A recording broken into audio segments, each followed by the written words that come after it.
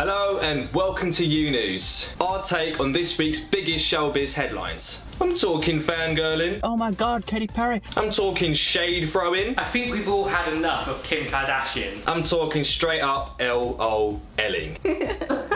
First up, Rihanna is going on a spending spree. Is she buying a fancy new car? Some diamond teeth?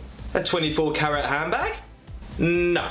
Apparently, she's got her eyes on a UK football club. Right, Rihanna, Riri, or whatever you want to call her, she wants to buy a football club here in the UK. Does she know anything about football? She don't look like someone who knows much about football. That's a bit like me going, oh yes, I love cookies, I'm gonna go buy a Maryland factory now.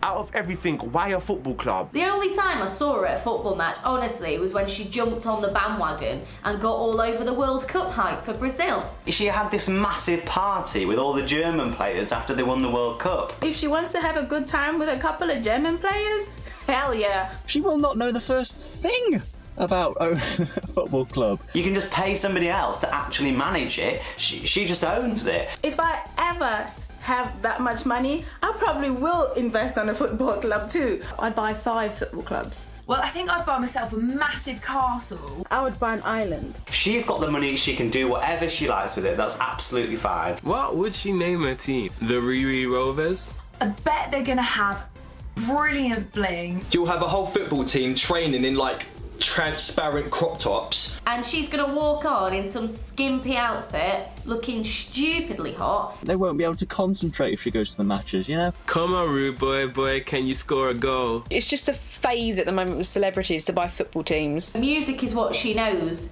She should probably stick at that.